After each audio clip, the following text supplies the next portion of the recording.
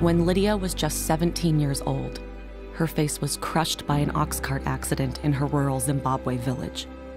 Her injuries were so severe, her brother fainted when he discovered her body. No one thought she would survive. One of Lydia's surgeons, Dr. Wayne Manana, recalls meeting Lydia. It was a complex case from our perspective. If someone has panfacial, many fractures in the facial region, it's very difficult. In all of Zimbabwe and neighboring Zambia, there are just 6 reconstructive surgeons to aid a population of more than 33 million people. In the event of traffic accidents, burns, or congenital birth defects, most people can't get treatment. They often either become disabled or die too soon. There isn't anyone to take care of these people. When you meet the people out there, you see how much need there is, and whenever we go out there, there's so many numbers coming in, and we'll do as much as we can. But when we go back, there's guaranteed to be more, and who knows how many more are out there. When I was a very young surgeon, because I was so frustrated with seeing all these people coming to my clinic, and there was nobody who knew what to do. And it's very difficult for a doctor to see a patient and say to a patient, I don't know where to send you. Sadly, this situation is not isolated to Zambia and Zimbabwe. Most poor countries have a massive shortage of reconstructive surgeons.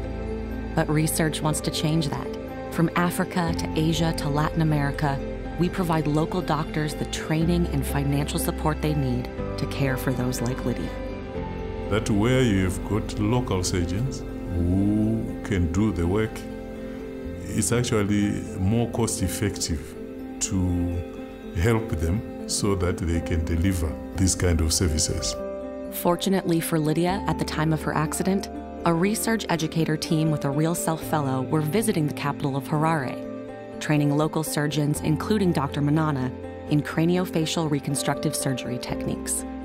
Dr. Manana recalls what Lydia's case taught him and other local surgeons.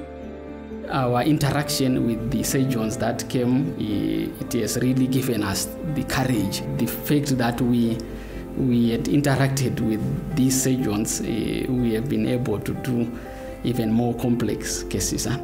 For Dr. Manana, the training ReSurge gave him has had a ripple effect that will enable him to treat similar patients for the rest of his working life.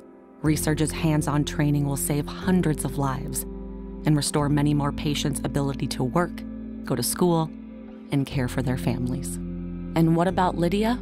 Thanks to reconstructive surgery, she can eat, she can see, she can live. But her story is rare because reconstructive surgeons are rare. It's time to change that. A journey of 1,000 steps starts with a single step. I know that he's one surgeon in the country, and that would just make me one more surgeon, but I believe it's one step, and we start somewhere.